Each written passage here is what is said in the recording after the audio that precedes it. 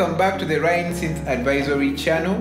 My name is Nelson. In today's video, we are going to look at the justification statement. What is a justification statement? A justification statement is a section of the research proposal that is crucial to notifying people of the urgency of the research that you're trying to conduct.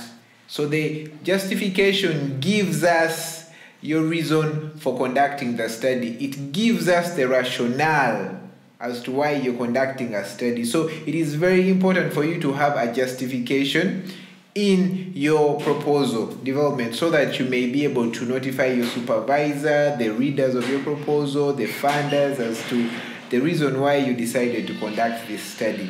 All right. So what is the purpose of a justification? So the purpose of a justification is really to create urgency for your study, because the resources we have in the community are really scarce, and so you need to give us the reason as to why we need to ration the resources towards you and give you the resources to conduct your study as compared to some other study out there. So you also need to tell us how important your study is going to be to the community. So you need to call our attention. You need to call our attention as the readers of your study, as the experts in the field, so that we may support you to conduct your study. So those are some of the reasons why we usually have a justification in the proposal, in the research proposal.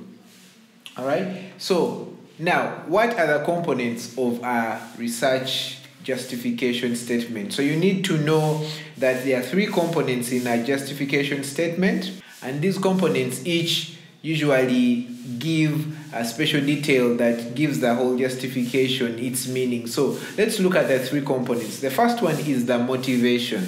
So usually that takes the first couple of paragraphs, usually 1 or 2 paragraphs. And in here you give us the reason why you're conducting the study. You give us the motivation, what drove you to conduct the study. And usually if you've written a good problem statement, then it's easy to come up with a good motivation statement as well. Because this one usually arises from your problem statement.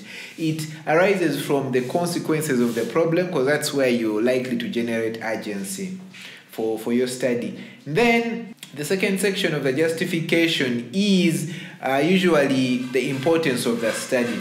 Now, the importance of the study is usually aimed at your contemporaries, usually your colleagues, your peers, your fellow disciplinarians, the people in the same discipline that you're in.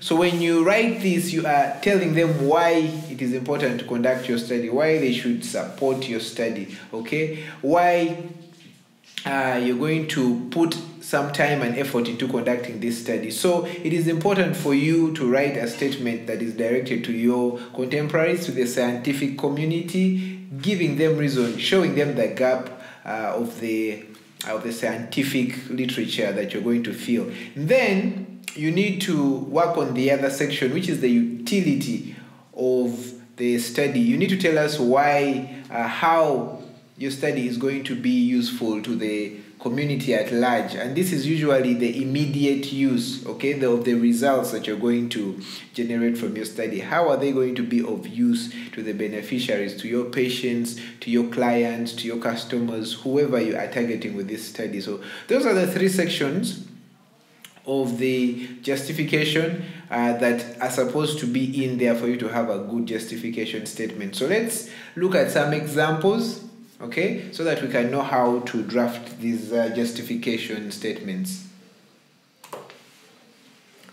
All right, so now the first one is the motivation. So here I have an example of a paragraph of a motivation, and it reads as so: the motivation of this study lies in the urgent need to document the attributable risk of nephrotic syndrome and its mainstay treatment to the occurrence of stunting, so as to develop evidence-based protocols for monitoring, preventing, and managing growth stunting among children with nephrotic syndrome. Okay, so that is a good motivation, because it generates the urgency of the problem. So let's look at an example of the importance of a problem that is aimed at your contemporaries, at the scientific community.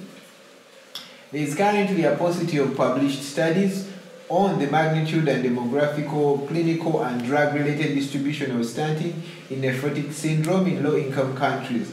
Findings from this study therefore will provide a valuable reference to the scientific community and body of knowledge at large as far as the epidemiology of stunting in nephrotic syndrome is concerned. So as you can see, this paragraph is directed to the scientific community, to your peers, to your fellow colleagues in the discipline. Alright, so let's look at the last section of the justification statement. Now, this section here, again, like I told you, is giving us the use of your findings to the community at large. So let's read an example. Findings from this study will provide critical appraisal of the current protocols for monitoring growth of children on long-term steroid therapy and will generate recommendations to improve these protocols. So that is an example of a utility statement. So those three statements or paragraphs are usually what we find in a justification. So once you write those, then you're likely to come up with a good justification statement. Thank you so much for listening. I hope this video was useful.